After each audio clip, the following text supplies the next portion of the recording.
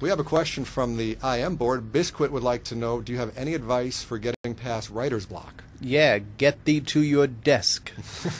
It is that simple. The smartest advice I ever heard from any writer in terms of writer's block is from Neil Simon, who may be America's most prolific playwright. I would bet he is.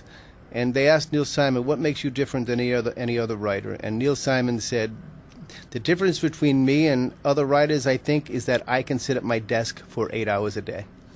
It's that simple. You have writer's block.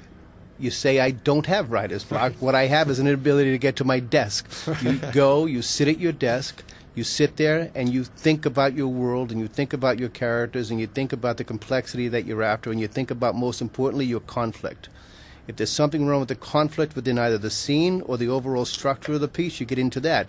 Eventually, answers will start coming, I promise you. You'll start to write if you sit at your desk and you consider the elements within your story. If you go out and you play basketball or go to the store or have dinner with your wife, listen, there's always going to be 1,000 legitimate reasons every day for you not to write. One of them could be writer's block. It's all baloney.